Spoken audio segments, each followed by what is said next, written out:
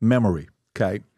There's benefit to having memory. Now, obviously, moving forward, I don't think having a strong memory is as beneficial as it used to be, because nowadays you got Google, ChatGPT, Grok. There's so many easy things. Like people who used to be able to memorize things, that's no longer as a value. Just like calculators came out, and those who can do math in their mind, great, you can do it. Anybody else can do it. It's a great equalizer, right? But there's still benefits in having a good memory. No question. What helps? What can you do to strengthen? I have an exercise I do, but I'm curious to know, to the average person that's thinking, how can I improve my memory? What can you do? Well, there's three things you can do to improve your memory. I mean, first of all, I would lower your glycemic profile. I would dramatically reduce sugar and carbohydrate intake. Not go keto, not go Atkins, or carnivore per se. But we know now that Alzheimer's is type 3 diabetes.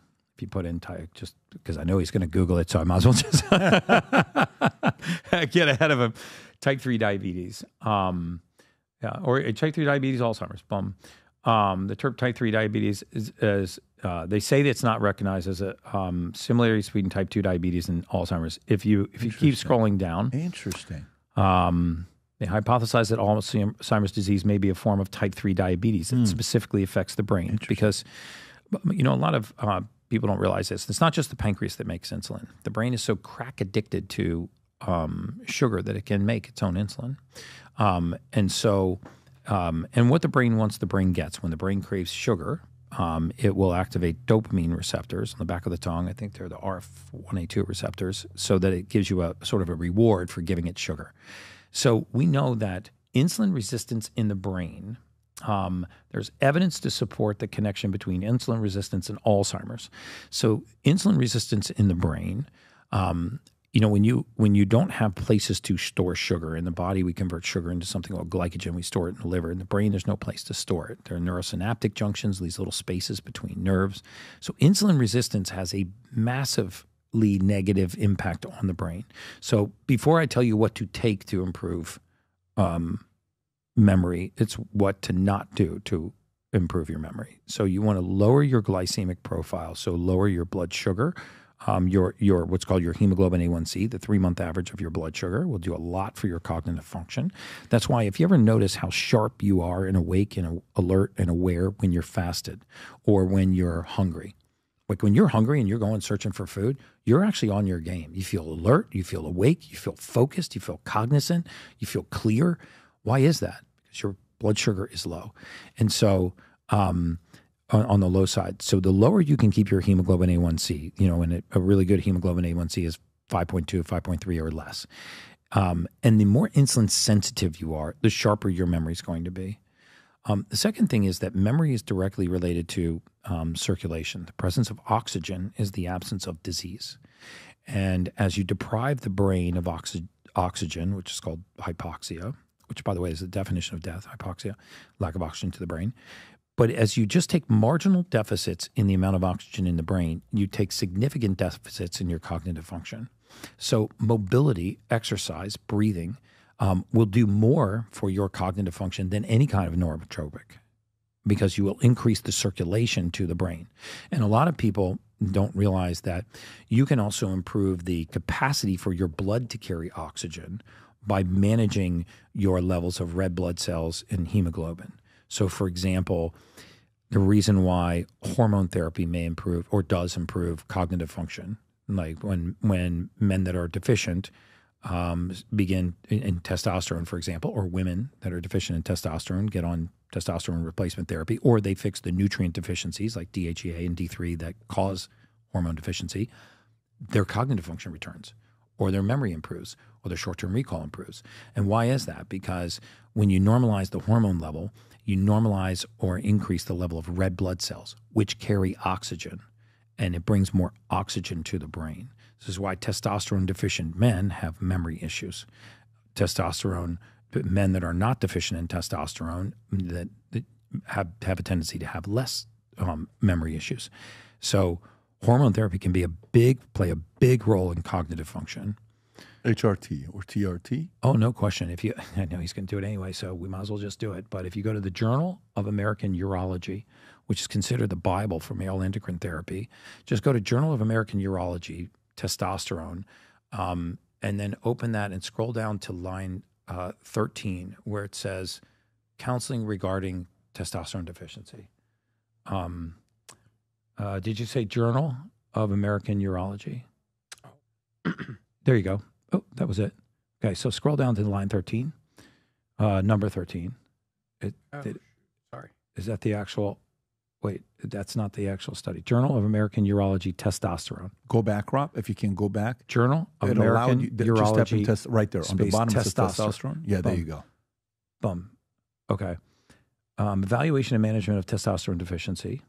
Okay, this is, by the way, this is one of the better peer-reviewed published journals in the world on male endocrine therapy. So we're going to go to the Bible for a second. Keep scrolling down until you get to line 13, which will say counseling regarding the management of testosterone deficiency. 13, there we go. Counseling regarding the treatment of testosterone deficiency, sorry. So this is what a physician should say to a patient that is deficient in testosterone if they're thinking of taking testosterone therapy.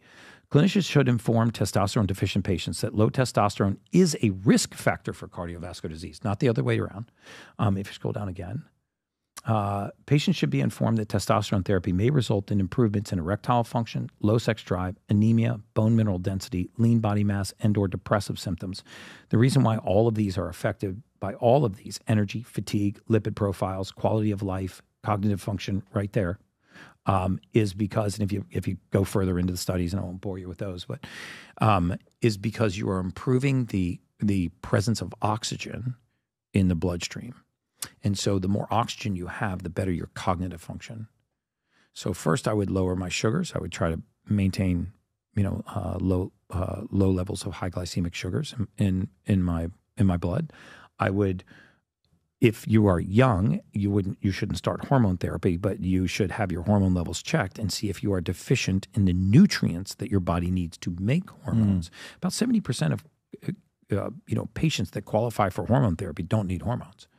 They need the nutrients that the body needs to make hormones. So if you're clinically deficient, for example, in DHEA, or you have high levels of something called SHBG, sex hormone binding globulin, or you're clinically deficient in vitamin D3, these are nutrients that affect the production, metabolism, and conversion of the hormone testosterone. And if we don't look at these things, we put people on hormone therapy too early, rather than putting them on the nutrients to make their own hormones. And so I just wanted to show you this because this is this reminds me of the book I read many years ago, Ageless Man. I don't know if you've heard about the book Ageless Man. It's they did the study on was it rats, or I don't know what they were testing on, to see how your testosterone being lower affects your heart attacks, your heart, and how 10,000 receptors for testosterone in the heart alone. Yeah, this is actually the book, by the way. Yeah, this is that's the book. That's the book that it came out about 8 years ago. It's very interesting. When it's not a popular book, it's not something that it's got 72 I haven't reviews. read it, but it was actually a very interesting book to read, to understand a little bit more about. Zoom in a little bit on the cover of the book, Rob. How to cure prevented disease of aging, Alzheimer's, depression, Parkinson, hypertension, coronary disease, heart infarct, slip disc, prostate, impotence, knee. I mean, it's like all of it, and it's a simple book. It's not a big book to read. You know what's amazing about that is that this is exactly what we discovered in our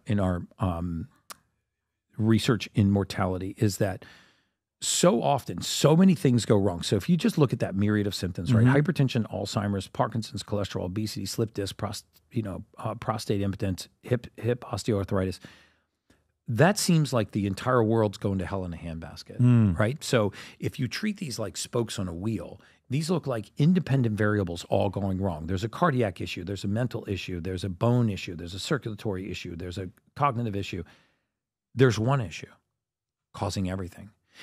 And this is what happens, and I believe goes lost on modern medicine very often, is usually one thing goes wrong that causes everything. You don't have multiple systems going wrong, right? I mean, people that have an autoimmune disease tend to have multiple autoimmune diseases. Why is that? Because it's a failure of the immune system, or not a failure of the immune system. Immune system is usually acting properly because we don't go and find out why the immune system is attacking our tissue. Probably 40% of your audience listening to this podcast right now has some form of autoimmune condition, autoimmune thyroid, Hashimoto's, Crohn's, Sjogren's, a whole number of things.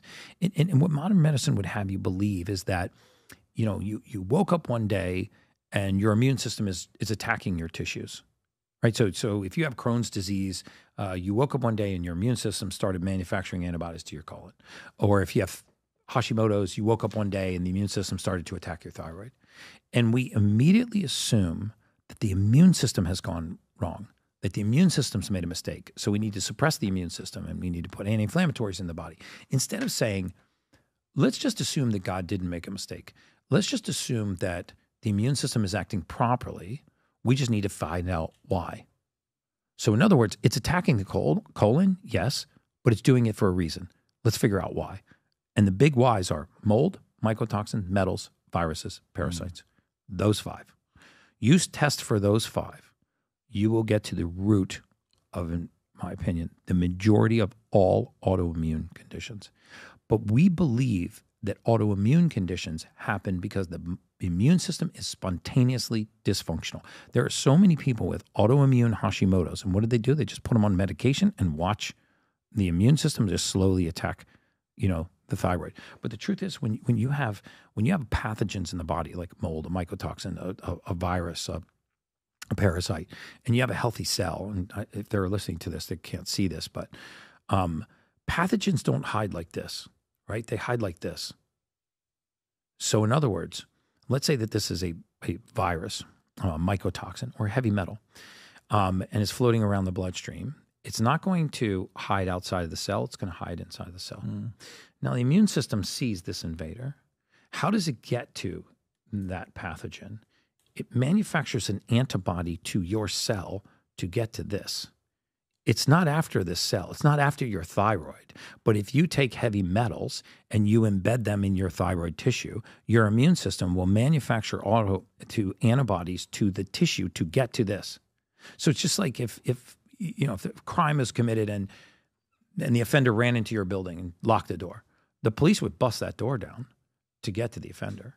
The immune system will do the same thing. It will bust through the wall of your cell by manufacturing an antibody to get to the invader. It's not after the cell. It's not after the friendly tissue. It's after the invader. So why don't we support the immune system and say, hey, why did I wake up one day and I have autoimmune antibodies to my thyroid? Well, maybe you have heavy metals embedded in the thyroid, right? Maybe you have mold, mycotoxin.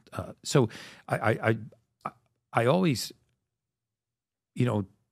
try to preach that there's so much hope for us, by getting back to the basics, nutrifying the body, putting the raw materials in that God gave us to allow our bodies to function properly. And as soon as something goes wrong, not assuming that you've had a disease or pathology happen to you, that something deficient has happened within you. Fixing that deficiency can fix that condition. Nowadays, more than ever, the brand you wear reflects and represents who you are. So for us, if you wear a Future Looks Bright hat or a Valuetainment gear, you're telling the world, I'm optimistic. I'm excited about what's going to be happening, but you're a free thinker. You question things. You like debate. And by the way, last year, 120,000 people got a piece of Future Looks Bright gear with Valuetainment.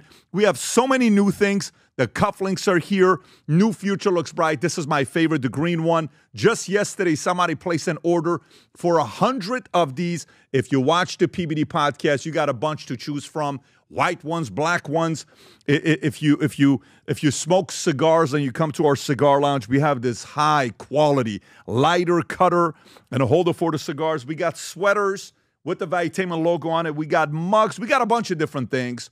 But if you believe the future looks bright, if you follow our content and what we represent with Valuetainment, with PBD Podcast, go to vtmerch.com. And by the way, if you order right now, there's going to be a special VT gift inside just for you. So again, go to vtmerch.com, place your order, tell the world that you believe the future looks bright. If you enjoyed this video, you want to watch more videos like this, click here. And if you want to watch the entire podcast, click here.